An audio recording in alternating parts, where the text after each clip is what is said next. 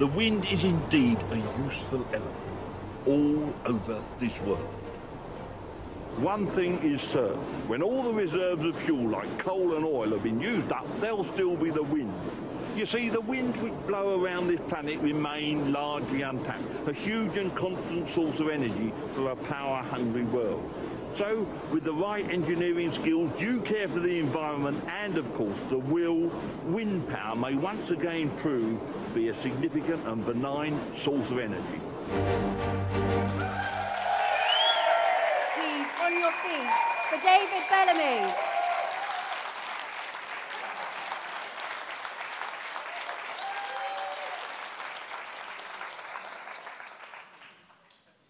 Wow!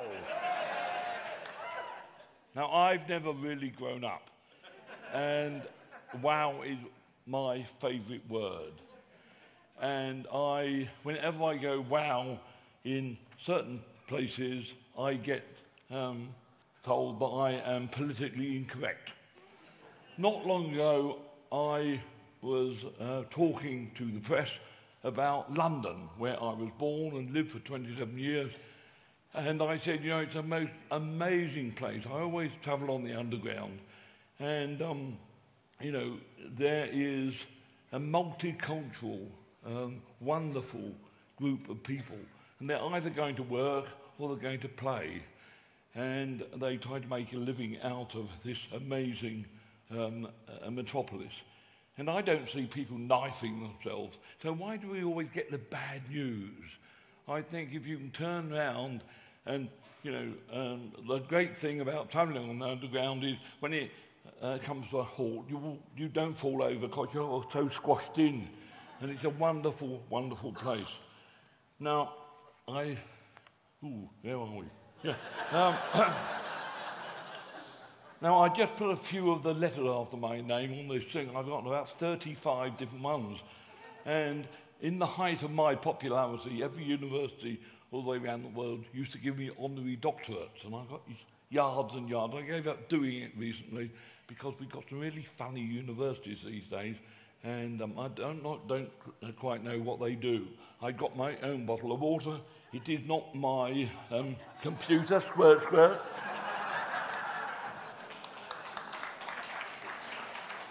So let's get on with it.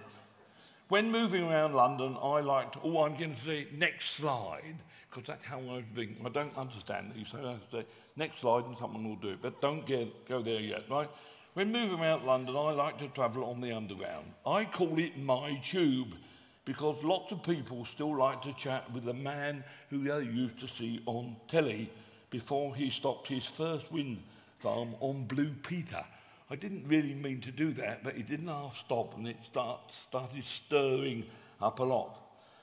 And I do wonder, is it that Teletubbies advertise wind turbines every time they put it on? Beep, boop, boop, and they fall around the wind turbine going round. Subliminally, of course.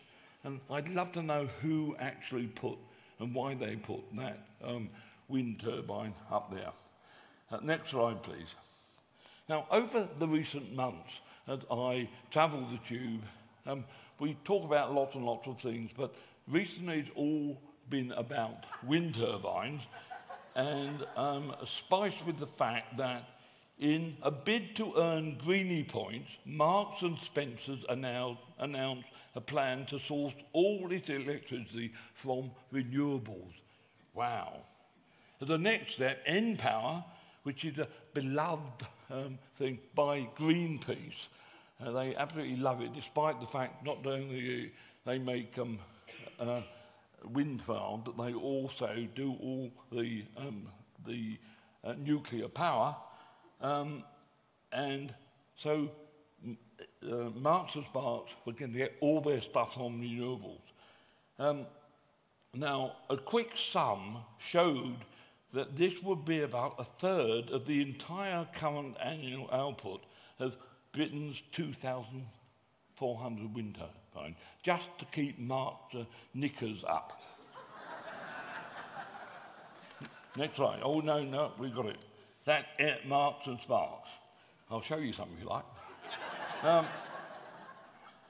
So what about the other green customers that have been led to believe that they are paying premium prices for supplies from the same pool of alternatives, let alone the ordinary customer who Ofgem admits is also paying an annual premium to help finance the same green electricity?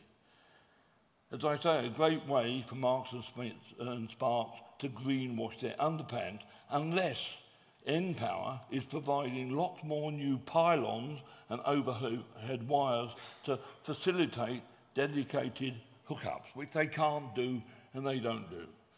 So how happy are their customers when they find out that in reality their lean, green electricity is mixed with 95% of juice made up of dirty carbon and nuclear, thanks to the fact that it all comes out through the same grid.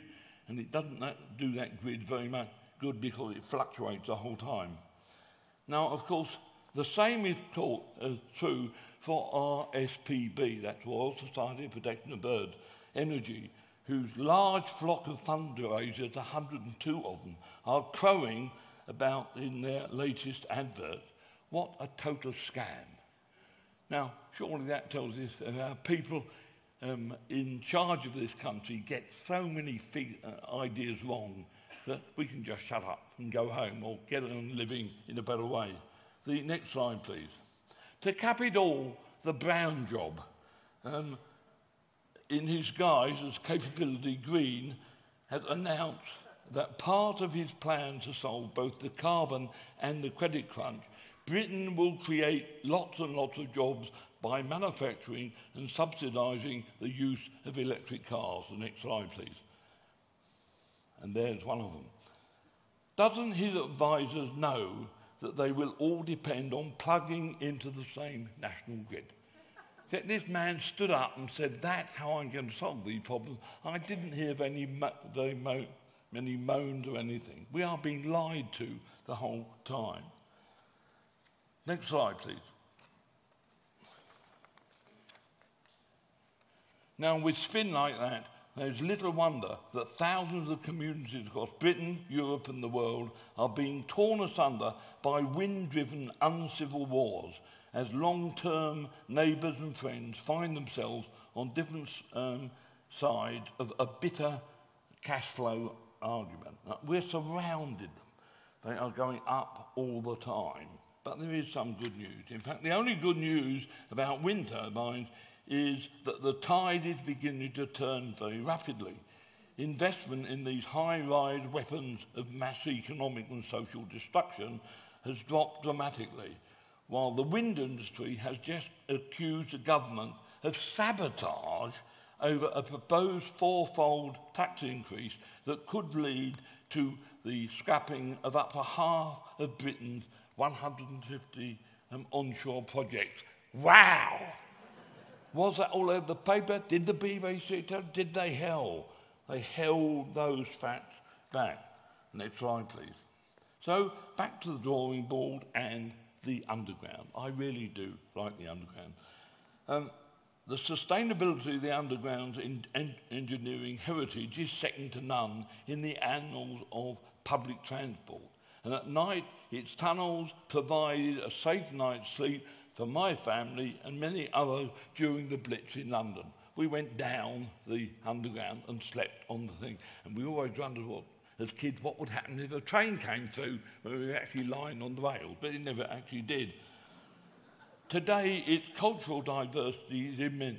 People of every creed and kind, backed by the economic of the oyster dance, and see when they go through and put in their oyster card and get, wow, fantastic stuff, are doing their best to travel to work or play below an amazing diversity of real estate. And quite a lot of that is empty and really does need looking and putting back into some sort of order before we start building and covering more and more of the green space we've got with useless buildings.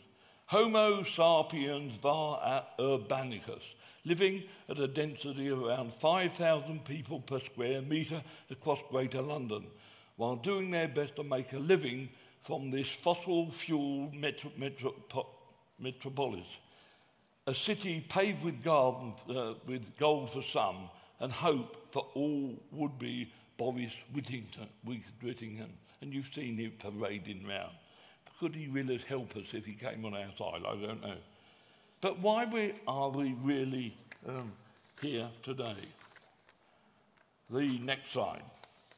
Call it creation or evolution, we are here because the gravitational forces that made Isaac Newton sit up and think, it was a big apple that fell on his hand, about that big. We've got some of them, not the original one, but we found out what they look like. And the sunspot and the moving sunspots that nearly got Galileo recycled as biomass governs the shape and the form of this universe. Once released from the crushing bondage of a granddaddy of a black hole by a big bang, these forces gave order to the universe that contains our lonely planet. Well, it was lonely. Indeed, it was dead until carbon found itself in orbit around the sun that regulates the Earth's heating and cooling system. Nothing else does it. It's the sun. Despite the fact that this, our spaceship, hurtles around the solar system at a speed of about 108,000 kilometres an hour, and its crust is made of slightly acidic aluminium silicate, a poison. We have to call it home because it's the only one we've got, and we should be looking after it, and we should be telling all the kids in this world we live in a wonderful world, and if you look after it, it's going to go on being wonderful for a long, long time. Next slide.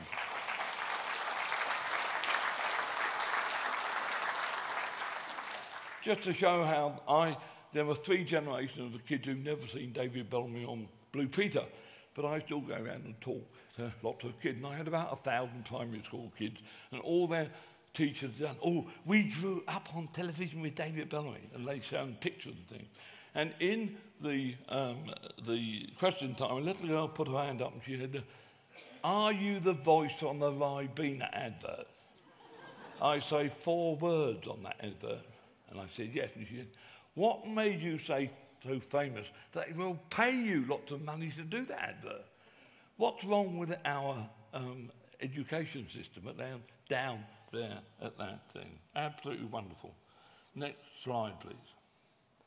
The only reason we and the rest of life can thrive here is because the temperature range at the surface of that oblate spheroid allows water, the universal catalyst, and the main greenhouse gas. And thousands of kids at this moment are filling the tick boxes on GCE, and they have to put carbon dioxide. It isn't. They have to lie every time they tick that tick box. And if they don't put, and if they had the audacity to put water vapour, then they would lose that point. From that point onwards, natural history, or in modern speech, biodiversity had to happen. I like the first term because it's dynamic, describing an ever-changing process. But as the latter is now politically correct, I and you are gagged with it. What a useless term, biodiversity. I'll tell you why. Next slide, please. The most biodiverse bit of London happens to be Kew Gardens. And its only drawback is that lots of fossil fuel has to be burned to maintain its environment status quo. That is warm, damp, and shady enough to bring on the flowers and the tourist smiles. I must say miles these days, must I? Tourist smiles, but not miles, because people damn well have to get there. And I hope not, they go on getting there.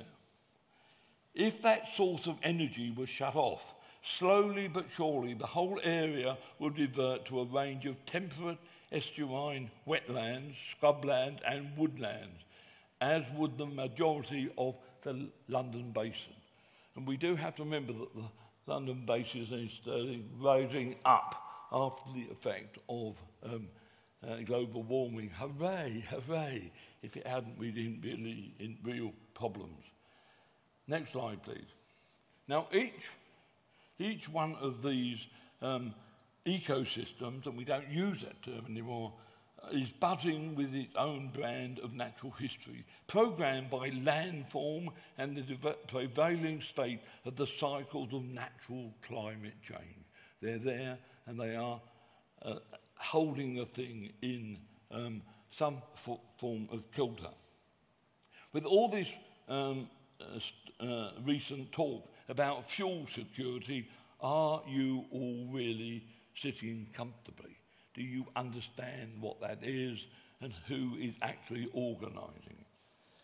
If we'd been here just, indeed, anywhere in Britain, a mere 10,000 years ago, caves would have been at a premium, and any real estate battles would have been fought using state-of-the-art chips made of flint, not of anything else.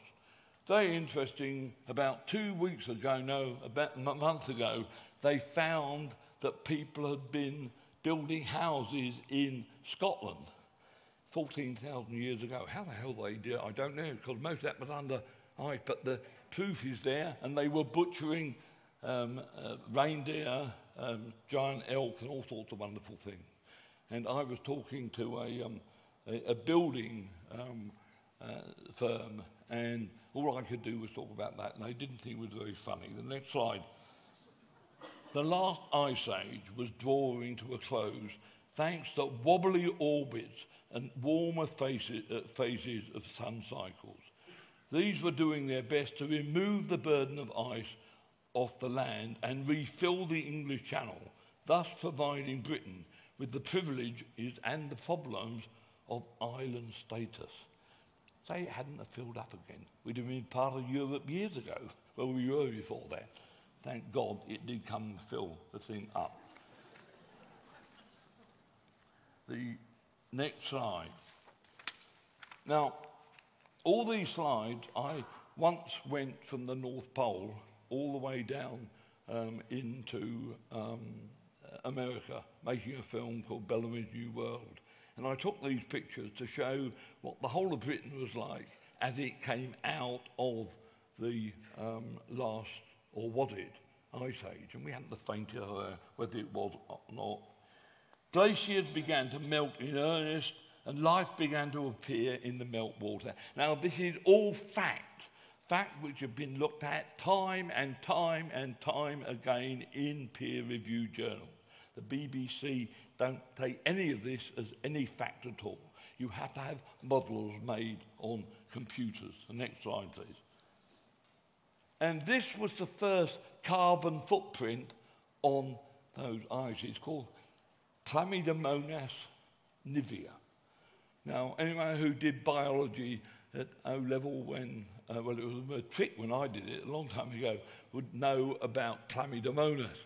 It's a wonderful little round cell. Really, it's a plant, but it hadn't quite made up its mind. It can swim, it can have sex, and living up there on the pristine snow cover, it has to protect itself with a red pigment, because as nascent hydrogen is produced as chlorophyll is being formed, and if you get too much UV, then it just doesn't get formed. And as these things, therefore, because darker, it melts the snow, and you get these little tiny footprints, each one with tens of thousands of these wonderful, jolly little Chlamydomonas nivea. Next slide, please. No, back one. That's it. Now, this is actually just round the corner, or happened just round the corner, where I live up on top of the Pennines. Two glaciers, one which was coming down from Teesdale, and the other one which had come all the way round across Shapfell, round across the motorway, and they bumped in together at this point. And as they bumped in together, they pushed an enormous lump of ice down into the thing to form a kettle hole. And we have looked in that, and we've got a complete pollen record of everything which happened in about the last 7,000 years. And we've got hundreds and hundreds and hundreds of those. And we know how much the temperature went up, well, relatively, and how much the other things changed. But during the formation of glaciers, it was very, very dry. Do you remember 17,500 years ago, if we'd have been in the Amazon, there was no Amazon forest there at all. It was very, very dry during the time we were having the Ice Age. And at some point, all the people there, were 1 million people probably living there, suddenly said, where the hell are all these trees coming from? And there wasn't a David Bellamy to tell them, because and they had to put up with that and change their whole way of life. And again, we don't teach these things anymore at school. That is left out very, very well. I'm sure it's not because they don't want them to know, but there's so much other crap they make them learn these also about them, it just doesn't get in. So all these winds deposited lots of nasty, dirty dust. Do you remember Snoopy when he said, never, when you're skiing, never eat yellow snow? Well, when you go anywhere in Europe and there's lots of yellow snow, and yellow makes the thing melt quicker, and black dust as well. And if you go up into the 2 or 3 cantons where they don't have cars going backwards, pouring out, and lorries pouring out particulate diesel, the blooming things are not melting. And do remember, it wasn't very long ago that they found the Iceman. And this Iceman had suddenly popped out of the melting thing, and there he was. And everyone took him home and sort of found out what he was. And that meant that he must have been going along somewhere, hunting, and then he died. Up went the snow, and then because of natural cycles of warmth, out he popped again. And that all over the time, wherever we look. And in the old days, it used to be, it would be in the papers and things. We don't get those things in the papers, not as regularly as we used to. So here we've got 2 enormous glaciers pushing themselves down. And next slide, please. Now, the main problem which held up evolution or held up development was the fact that nitrogen is very, very soluble.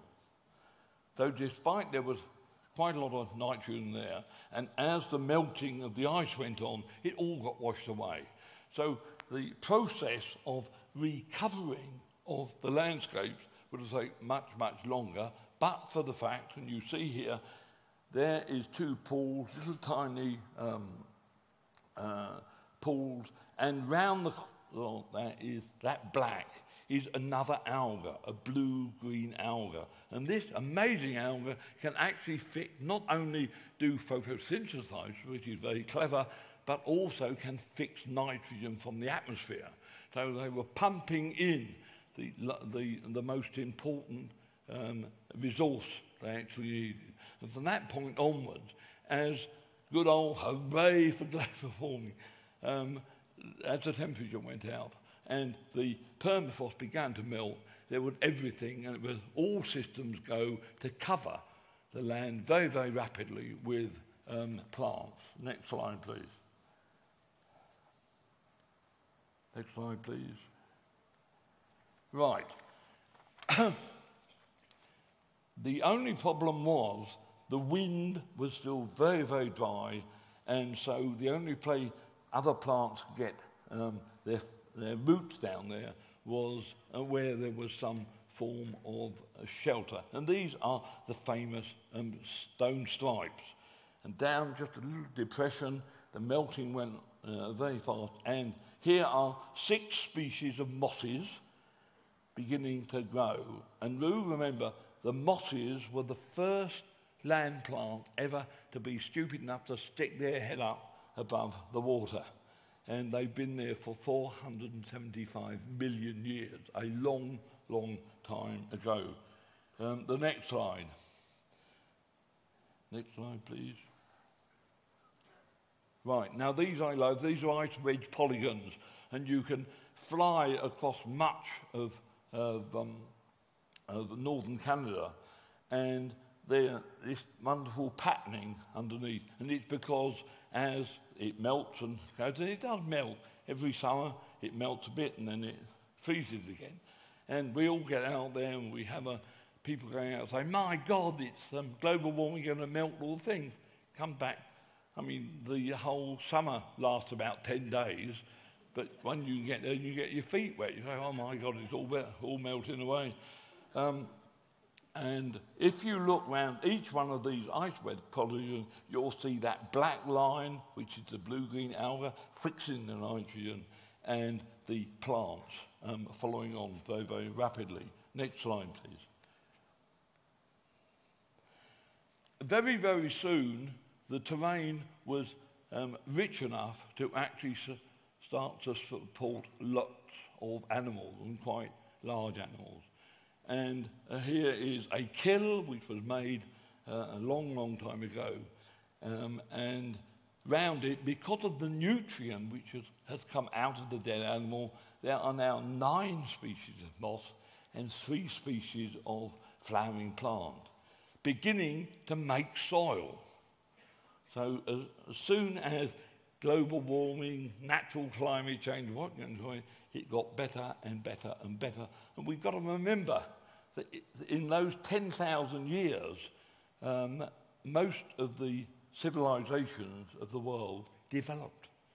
Now, what the hell would have happened if climate change hadn't warmed it on? We'd still be in a pretty bad state down there. But it didn't, so I always say thank God for global warming, but the natural stuff, not BBC Mark 1 stuff. Next slide. And here's absolutely wonderful, because now most of the frozen ground has gone, and you can see the trees starting to come in and grow round the edges of those ice wedge polygons. And here we've got it. The whole landscape is being gobbled up by plants and even by trees. And it wasn't long after the melting started that the trees were actually growing. Next slide, please. Until we find that the whole of Britain, 8,000 years ago, would have been covered with deciduous old-growth forests. It must have been the most boring, bloody place to try and live anywhere. I'd have loved to have seen it, don't get me wrong, old-growth forest. But how could anyone do anything in it? And thank goodness, wandering farmers turned up on the scene with, and they were stuck until they could actually find a stone which they could polish and turn into axes. The next slide, please. And here is the first Neolithic farm. I couldn't find a real one, so that, and this is, I took a group of Boy Scouts about 35 years ago to Spain, and we looked at the vegetation going from right under the sea, right to the top of the Sierra Cabrera. And when we got to this tiny little village, it had not changed at all since medieval times. And there was 2 blind ladies in the village, and their job was to strip elm leaves off every year to feed the animals. We thought that had all disappeared, and we went in and we actually saw it going. And thank goodness we got there just in time. They were about to chop down the last bit of this forest. And the Boy Scouts were all lined up, dib, dib, dib, dob, dob, dob, and we stopped it. But it wasn't that easy. But the next time we went back, television was there in a big way.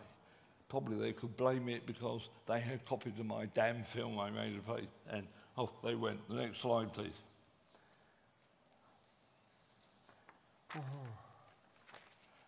Now, anyone who knows the Lake District, you should know that's the Langdale Pikes. And it was the Langdale Pikes where they found a rock formation which they could polish and turn into axes. And these axes were then flogged all the way around Northern Europe. And they were the things which allowed the Neolithic farmers to chop down the elm trees and also the oak trees. And wow, they put biodiversity in it. And if you think about it, all the fields, all the wetland, and most of the other things which we say is the British landscape, a landscape which I'm losing myself. Hang on.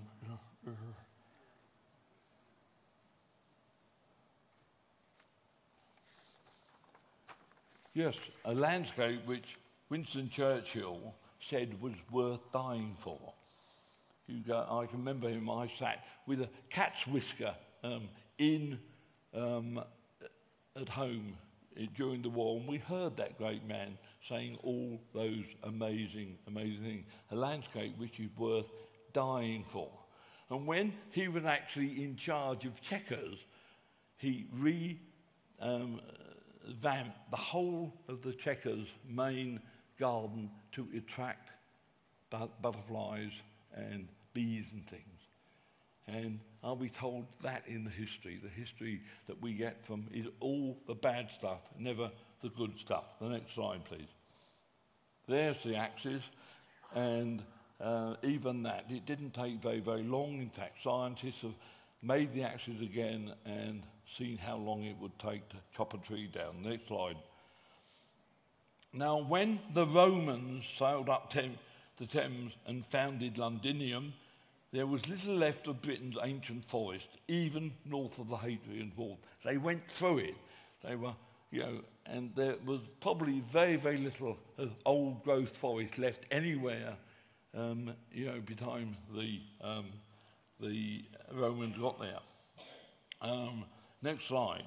And that was the same Hadrian who banned mixed bathing in the sumptuous baths built in what then became the City of London. Do you remember they found it about 15 years ago, and this wonderful place where he banned mixed bathing because rude things were happening. And what did we do? We turned it into a bloody high-rise parking lot.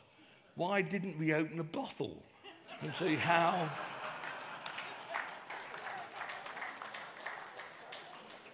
And also, by that time, they were doing good red wine on the Scottish borders. And the temperature must have been 3 degrees warmer than it is now. And we've got all these records, and all the ones which Al Gore and show all the real ones go down. I'll talk about that in a minute. The next slide, please. Now, the medieval warm period saw the golden days of European organic agriculture. The growing world population could be fed and civilization flourished, creating some of the world's greatest buildings, sculpture and music. I remember walking with my eldest grandson through, where was it? Well, it was in Italy, and he was going to, and we'd shown you all these beautiful buildings. And he said, Grandad, if we hadn't have built those things, we wouldn't have to waste so much money looking after them, which I think that was pretty terrible. And Grandad I didn't hit him, but I felt like it did. And we've also got to remember that at that time, the Vikings had colonised the ice-free margins of Greenland, farming cereals, sheep and beef, but not for long. The temperatures dropped again, heralding the Little Ice Age, which lasted for a long time. Next slide, please. As the temperature eased downwards, crops failed and thousands died of malaria. They called it ague in those days, but it was malaria. A disease, and note this, which was endemic throughout Europe and way up into Siberia. So how the hell can the global warmers say, oh, we're all going to die of the global warming because we're all going to get malaria? It's lies. It's whole pages and pages and pages of lies. So what was happening there, people were not, they were bad crops right the way throughout the Little Ice Age, and people just didn't have enough to eat, so they succumbed to the ague. You know, it's not really a killer. Well, some strains are killers, but they just didn't have enough food. And when you don't have enough food, or the right, as we were shown yesterday in that wonderful thing about the changing of our food these days, they began to die. The next slide. Oh, no. Yep, next slide. Can you go back one? Can you go back one? Yeah, oh, sorry about that.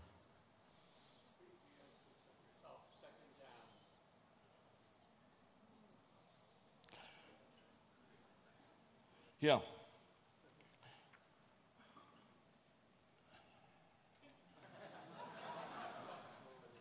The only thing that then brought some cheer into a very, very cold Europe and very, very cold, much colder world in some ways, were the ice fairs on London. This was a picture of the last one.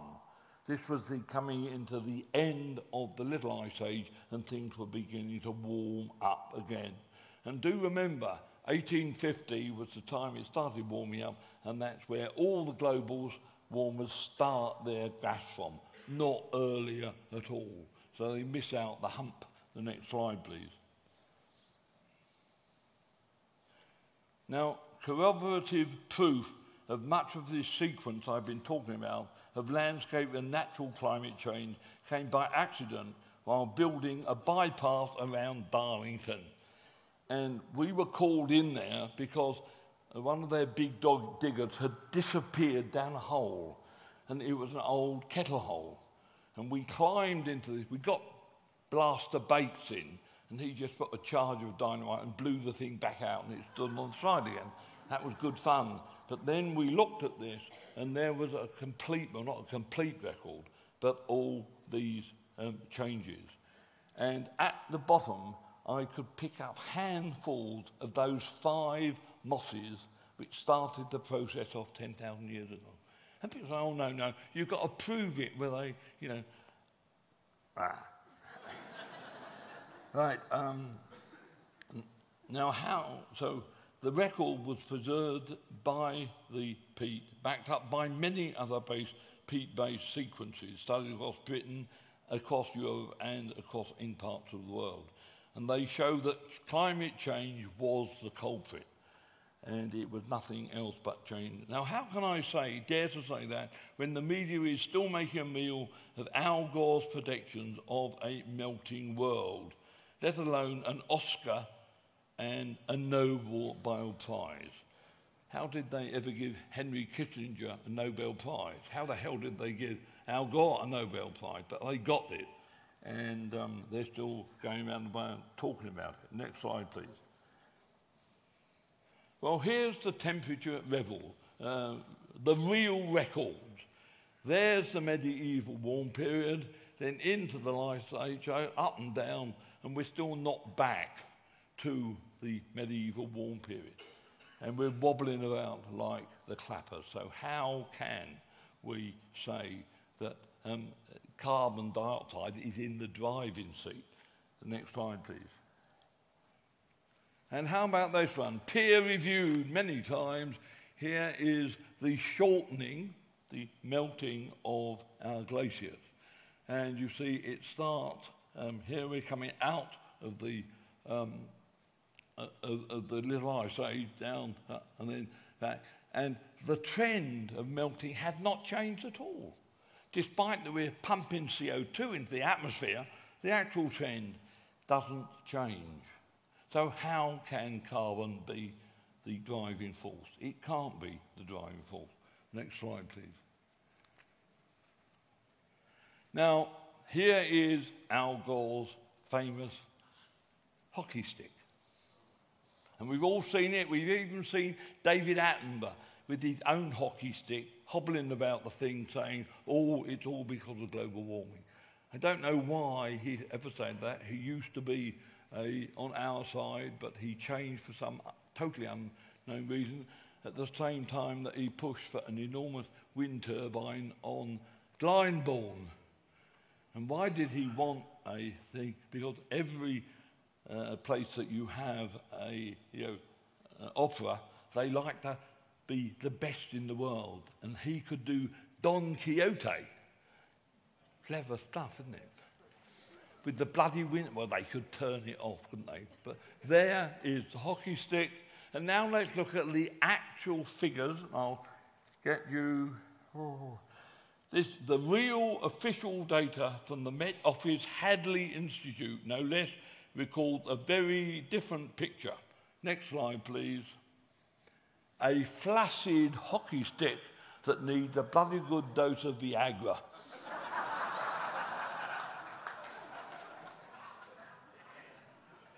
No wonder, and we weren't told this by the BBC, but no wonder that after its statistical invalidity had been exposed to the world, the Intergovernmental Panel on Climate Change strategically moved it out of public view. It disappeared from that big thing, and they haven't talked about it yet.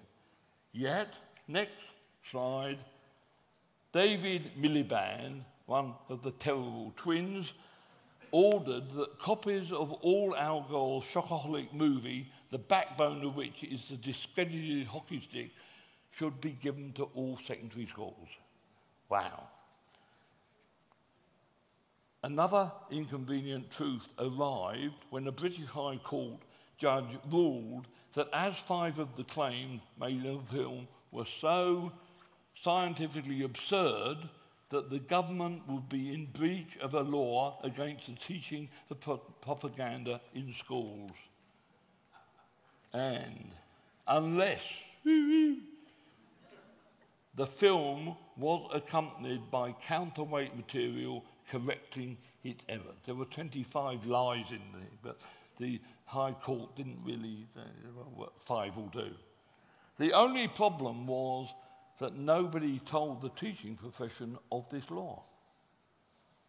And that I wonder how many teachers there are who could be going to prison because of going against that law, but they weren't actually told.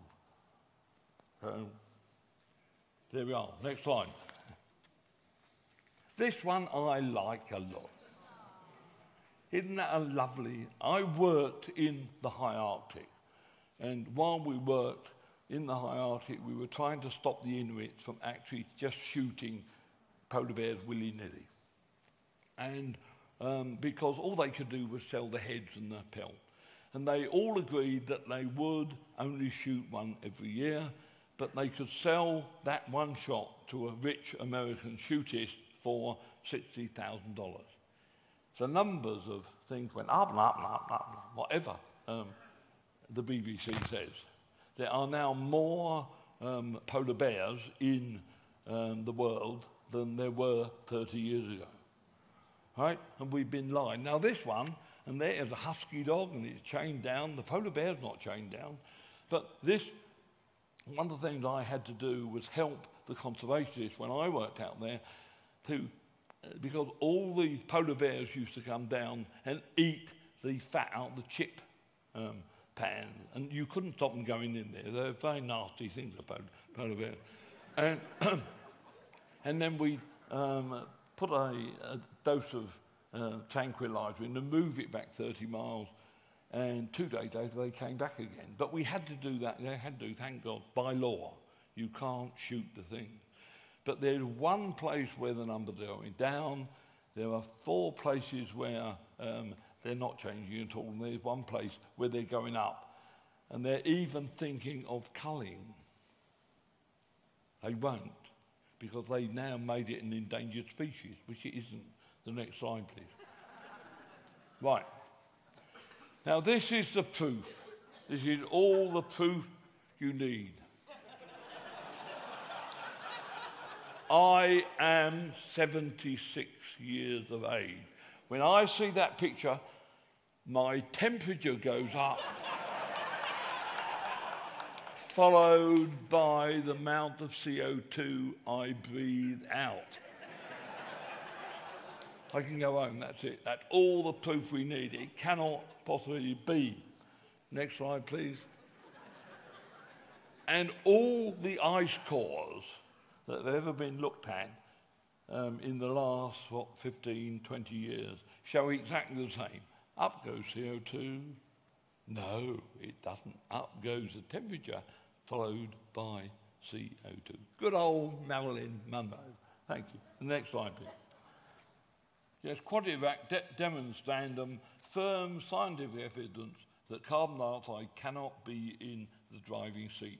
Indeed, if we wanted to double the amount of CO2 in the atmosphere, double it from pre-industrial days, the world would have to burn all its known oil reserves, all its known gas reserves, and a third of all its known coal. And even if we cloned Arthur Scargill, we couldn't do that. We really couldn't. We just couldn't put that. And that would raise the temperature by 0.2 of a degree centigrade. So what the hell are we worrying about? And even with the USA working as usual and China and India going flat out, it would be a daunting thing. And I don't think we're going to do it anyway. Next slide. So we're back to my, oh no, very dumb, and you've seen it already. The interesting thing that the paper which I produced with my students from that kettlehole was actually published, peer-reviewed in 1966, just as we were beginning to be warned of a catastrophic ice age was going to kill us all. Do you remember that? Up into the 70s. Such a scenario had been talked about on a number of times before, and many students counsel that the Earth is in an interstadial, another wobble, not a full-blown interglacial. That is why in those days I worked with Greenpeace and campaigned with the FOE to get the government to insulate the loss of pensioners in London to protect them from hypothermia and fuel poverty we were talking about in those days. Then, as the world temperature started on an upward trend of a mere 0.7 degrees Celsius, some of the same global warmers set their research budgets on regular global warming, and that's where they are still stuck. So if you have any difficulty following the current green directives of all our three political parties, join the club, because they don't understand and we don't understand and you don't understand. Next slide, please. No, keep it. Take the wonderful case of biodiesel. To add mass global injury to insult of all the basic tenets of nature conservation that I used to talk about in the old days, the recent ill-researched push for a carbon neutral, whatever that means, we each made 47% of this is carbon. If we took it all away, we'd fall down a heap in the floor. But, whatever that means, a biodiesel-based Garden of Eden, let alone the rush for carbon credits, or are they just 21st century indulgences in electronic guise, is madness indeed. Many of these schemes simply allow the rich world to carry on polluting the atmosphere with real killer gases, oxides of sulfur and nitrogen and particulate diesel, while causing starvation on a massive scale and trashing biodiversity as they gobble up more sustainable lifestyles. And this is happening all the way across the world. Borneo has gone. All those regrowth forests full of orangutans are now being bulldozed, burnt, and they're putting biodiesel. And we can't stop them. I've got a project we're working with in Brunei, putting a billion trees in. But they're bulldozing them as quick and put in. Who are these people who are allowed to do this? Our politicians are allowed to do it. WWF are doing very, very little about this. Thank God they have now got onto the fact that biodiesel is a pretty stupid idea. Next slide. Right.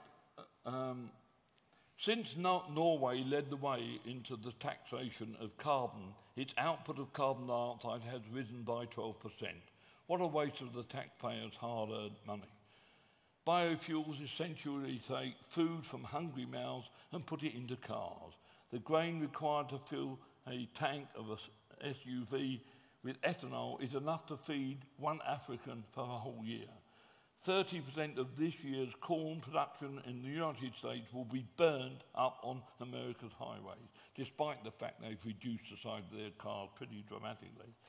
A fact made possible only through subsidies that globally will total 51 billion this year alone. So why are we allowing it to happen? All adding to the continuing destruction of the world's natural living soils and the overfishing of the world's fish stocks that help feed humanity and help keep the world environment in some sort of sustainable working order. These are the real crimes against humanity, for they trash the biodiversity upon we and the balance of the biosphere depends. And without putting that back into working order, we have actually had it. Next slide, please.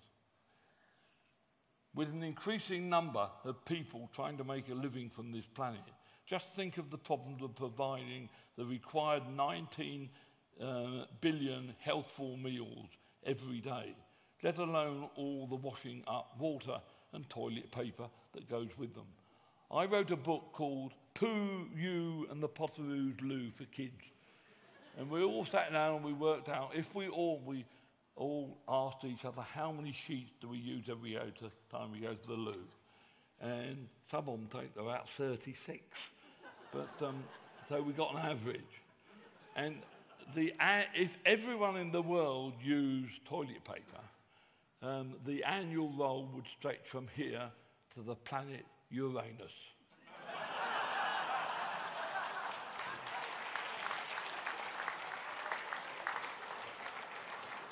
God help us if you use 36 every time you go. But kids love that sort of thing, absolutely. I don't know. For over a decade, I was president of Population Concern, an NGO that helped facilitate family planning in any developing country that sought our help. The thing that drove us on was that once women had the vote and access to the latest reproductive health care, they began to regulate the size of their families. And we must remember that it is Italy that led the world into single-child families, because the average Italian man loves children and he knows they can't afford more than one. Has that ever been? And then that's followed by Russia. But we're all saying, oh, well, it was China did that. Well, thank God China did, but so did a lot of other people. And it was wonderful working in Bangladesh, and women would get down and hold on to our feet and say, don't go away, we're going to get beaten up by old men. Man, because if there's not another bun in the oven, he doesn't think he's doing what he should do. And they were very, very brave. And we kept... And then what happened, the government, well, it's not a government, is it? It's an anachronism. Told us that we couldn't mention a population at all because it was far too, nasty of us to talk about that. And I had to, now I could tell you a really awful side, right? It would be, next slide please. Right, we must thank our lucky star, the sun, that not long ago all human aspirations were solar powered. We must also thank God, or Richard Dawkins, that humanity is set aside from the rest of biodiversity by one sole attribute, the power of conscious thought, knowledge of right or wrong, ethics, soulship, corporate responsibility, call it what you will. We alone can learn from history, be it natural or people-made, and put the things of good report into action. Wow! That's why you're here. You've got the guts to stand up and say the time has come to stop.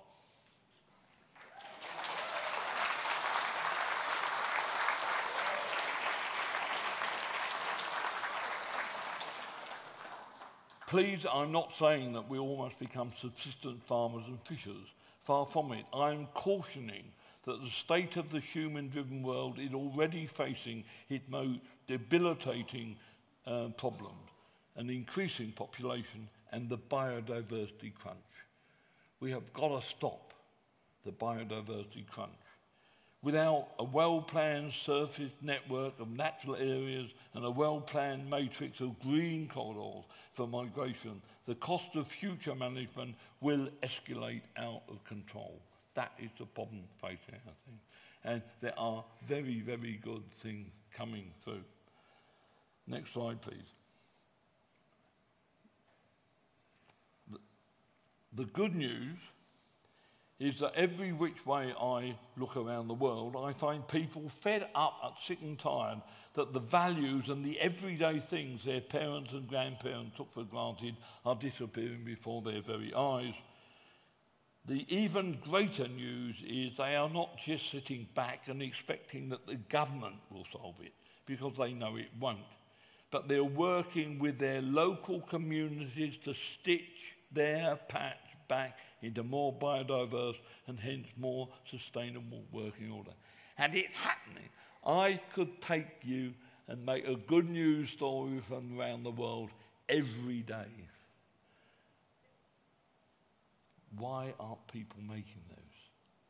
Why are so many of the things moving wallpaper? They don't talk about any problems at all. And we have got to get the good news home. I call it the multicoloured renaissance, and it makes me optimistic about the future of my children and grandchildren.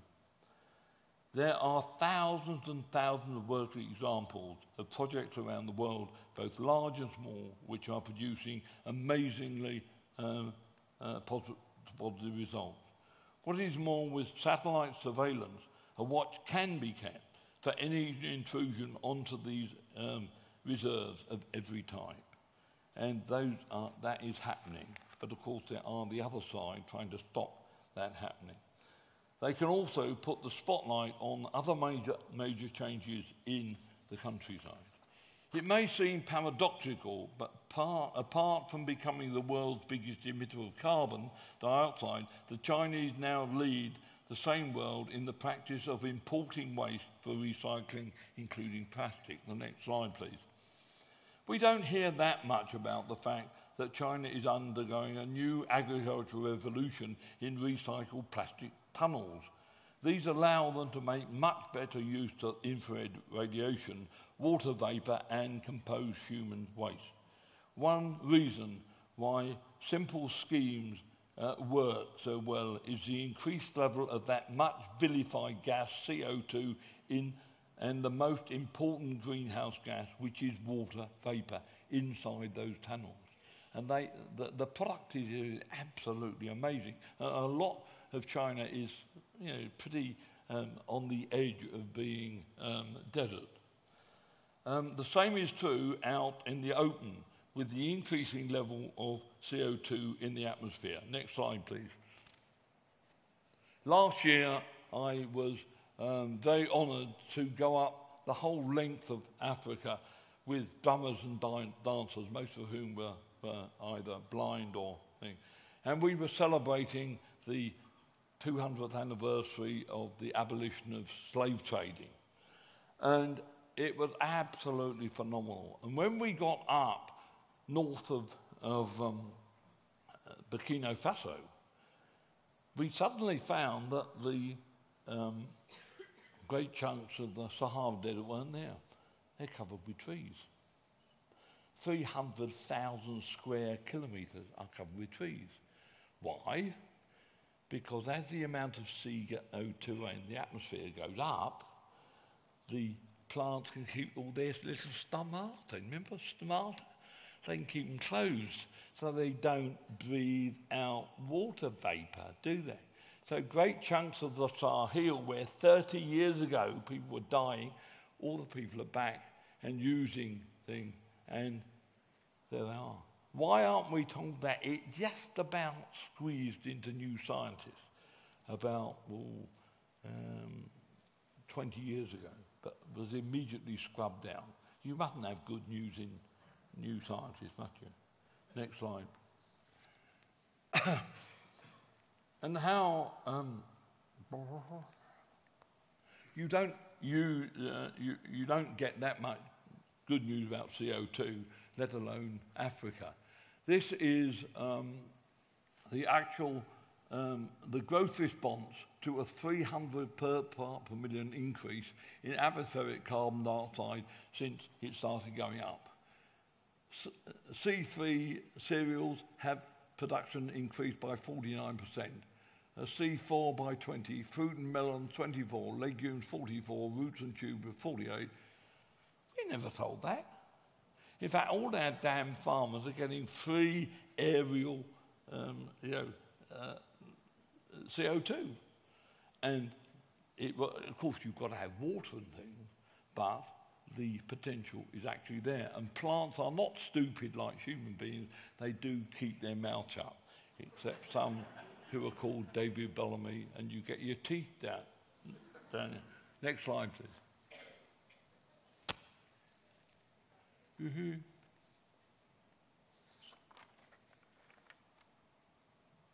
Right. The World Bank. Ha ha. Now, if only the World Bank really was still backed up by gold, probably most of our problems would have gone away. In fact, the credit crunchers might have been able to bail themselves out without pinching our money to do it. But at least the World Bank considered at this time, before this, 10 years before, the case of the world's forests. According to a recent EU Commission review, the global economy is losing more money from forest crunching than from credit crunching. Next slide. They put the annual cost of forest loss at between 2 trillion and 5 trillion based on adding together the value of the various services that the forests actually do. The next slide, please. In the next 24 hours, deforestation alone will trash some of these resources while releasing as much CO2 into the atmosphere as 8 million people flying from Europe to New York. So the easiest way to stop global warming, if you want to stop it, and if you believe what they say about it, would be stop the loggers. And as soon as we stop the loggers, then we can start putting the ecosystems back into working order. But biodiesel and all these other things are trying to beat it before we get to that stage. So certainly stopping loggers is the fastest and cheapest solution to tackle climate disbalance. And if you still can't shake off the fear of carbon instilled into you for the past 30 years, then get the feel-good factor by reducing your own fossil fuel footprints. I am the adopted grandfather of over 200 walking buses in Kent. And the kids walk to school every day. And last year they saved 51,000 journeys. And when we started this, and I didn't start it, I just got annexed, as it were. And when we started in the first year, I said, if I'm coming, we're not going to talk about carbon, we'll talk about fossil fuel footprint. And all the kids work out how much petrol they saved. And some of them saved almost 400 quid in petrol. We haven't worked out the shoe leather, but there you are. We all have to be a little bit on the fiddle, but and they love it. But now we have been told by the local authority, well, we mustn't call it because we had to set up a charity to get rid of the money. The first round, all the kids, what are you going to do with all the money? We want a Ferrari. Now, how can you bother them? How can you fault them? Because that's all the things actually tell you. You must have big motor cars. But now they work this out and they put charity. And the wonderful thing is, as all the walk-in buses walk through the village, all the old people come out, and these people probably don't see their own grandchildren very often because they live somewhere else, and they're now working in the schools. And a whole new, social hormone has built up. And that is but now they say, oh no, you must call it something else. I said, but why not? Why not walking buses? People don't understand what walking buses is. I don't understand what... I'll shut up, Bellamy. Next. Next slide, please. And the next one.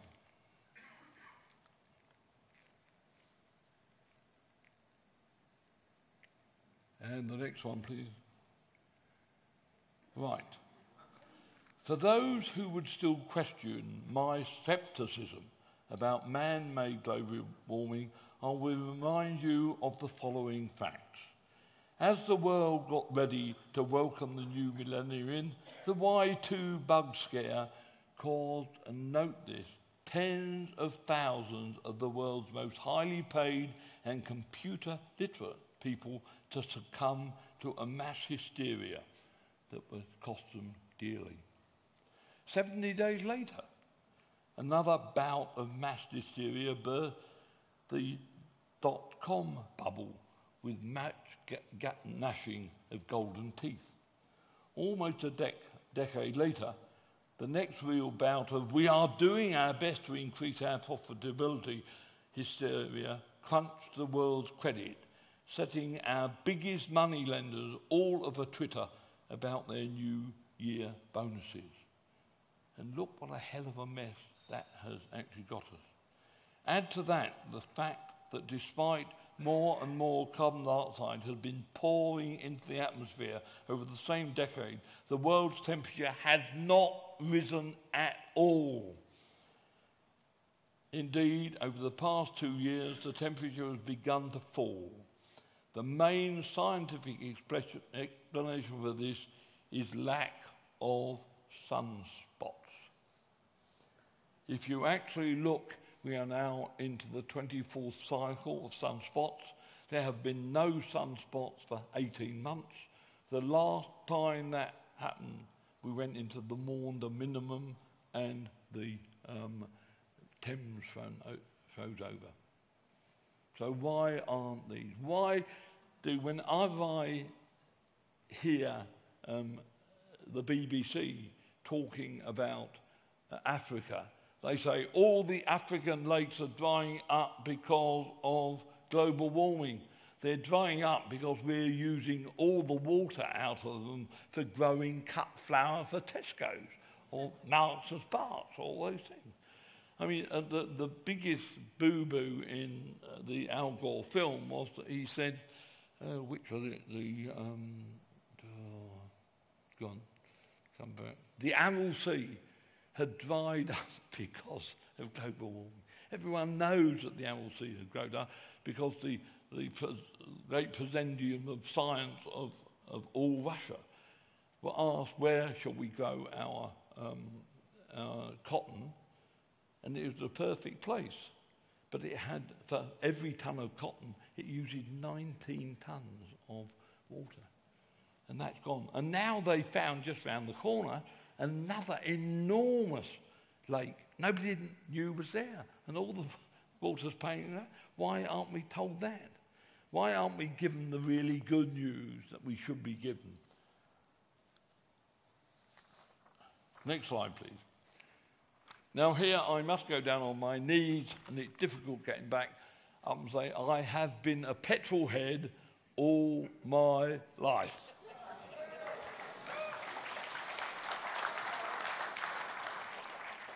In fact, the press called me the Lamborghini. So when I was interviewed 18 months ago by the media at the unveiling of Honda's Formula One car, the Earth car, it was absolute rubbish, it didn't go at all. But I was there, and that funny man from, what's he called, he thinks he's about motor cars, Top Gear bloke, he was there, he wouldn't speak to me. Because of course I'm the president of the camping caravanning club, and he doesn't like... And I went up and I thanked him. He wouldn't listen. I said, thank you very much.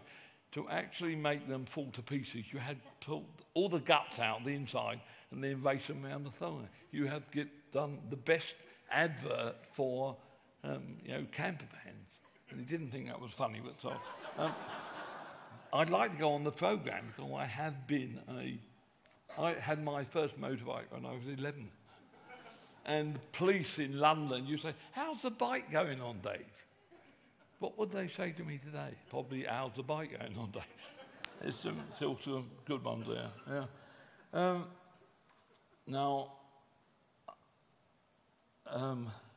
So I intoned that Honda hopes that this magnificent machine is the most efficient one in the world to do the job it was built to do. There it is. The only thing green about it was it had no adverts on the front, and it had a picture of the world with all those fluffy, funny clouds.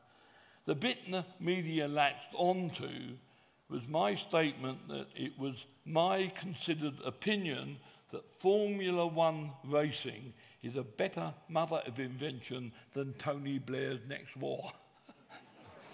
And I really shouldn't have said that, should I? But he got all over the press.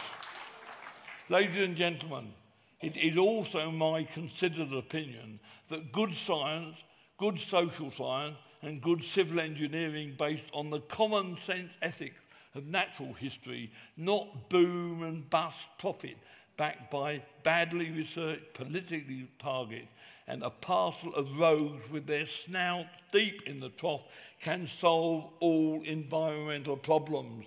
We have got to reinvent truthful science. I don't know how we're going to do it, but we've got to do it. And I think if we could get a few of those scientists here who are frightened, and you can't blame them for being frightened, to hear the cross-section of humanity in this room who really care and will back up, I think it could happen quite literally. So join the multicoloured Renaissance and help your communities to stitch their lives and their landscape back into more biodiverse working order. That is why we are gathered here today.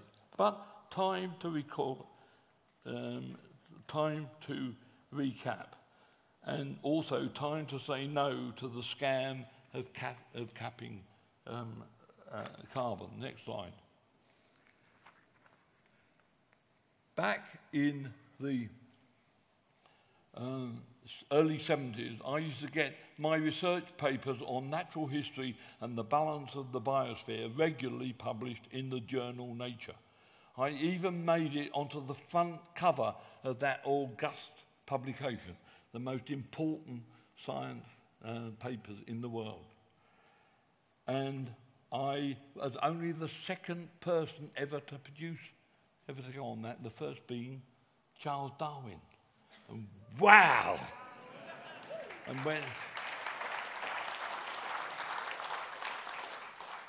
And my dad even said, wow, when he saw it.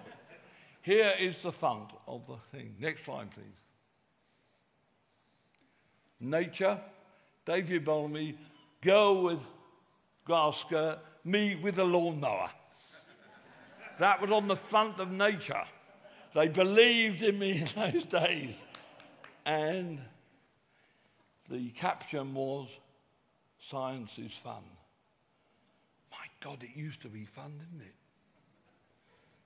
We used to hear about scientists doing things, solving problems, making it into a better world.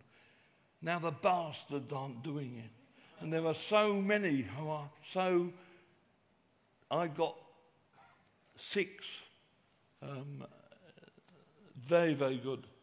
And they say, we'll give you all the stuff, but don't ever mention our name. We couldn't put up with what was slung at us by our colleagues in Cambridge. Why did it happen?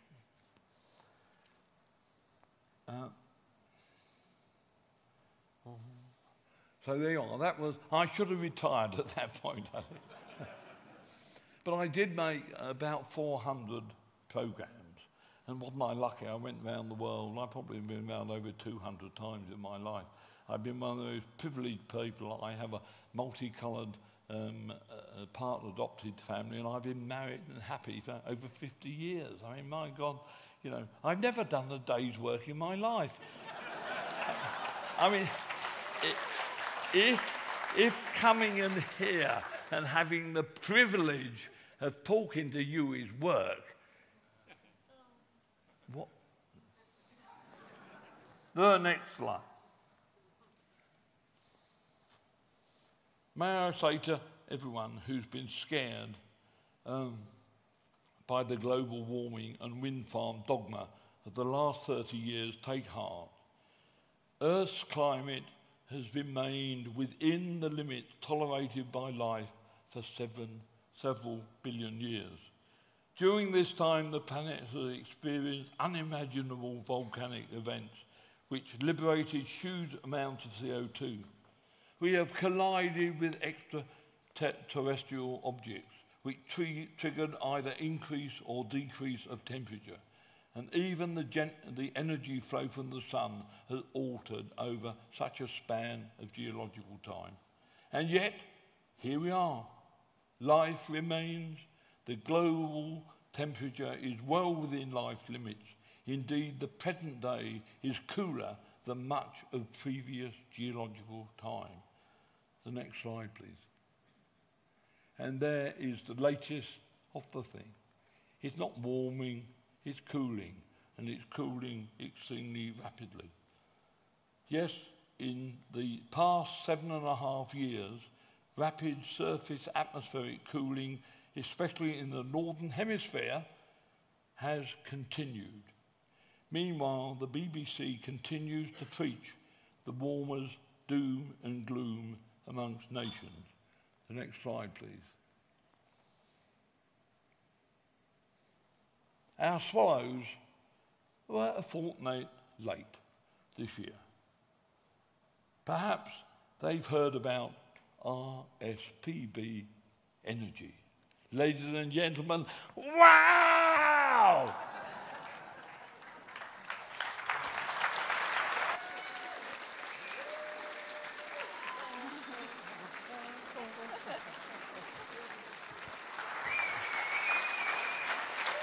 David, thank you so much.